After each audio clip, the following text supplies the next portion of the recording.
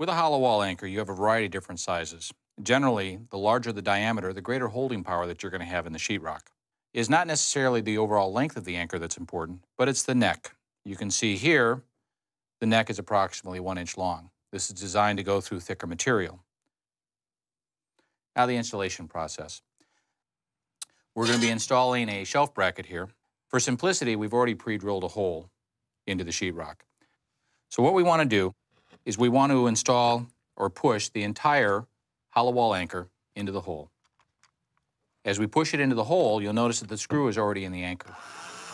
We want to take our screwdriver or power screw gun, and we want to actually turn the screw in a clockwise motion. By doing this, we're actually setting the anchor. Once you feel the torque on the screwdriver or the screw gun, what you now want to do is put it in reverse, and you want to back out the screw. Now that the screw's out, you're basically going to put it right back in. You slide it through the fixture, you take your screwdriver or your power screw gun, and in a clockwise fashion, you screw the screw right into the anchor the same way you would a bolt into a nut.